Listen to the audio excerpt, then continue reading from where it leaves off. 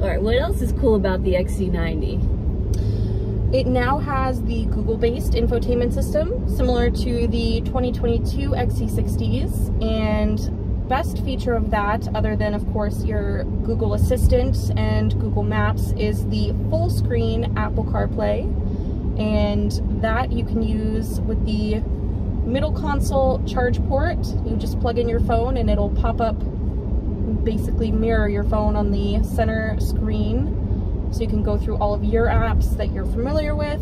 And the Google Assistant is very intuitive. It's basically like Siri for the car, so you can ask it pretty much anything. You can control the temperature, the climate in here, send phone calls, navigation destinations. You can ask it what the weather's like in Washington, and a lot more. Hey Google,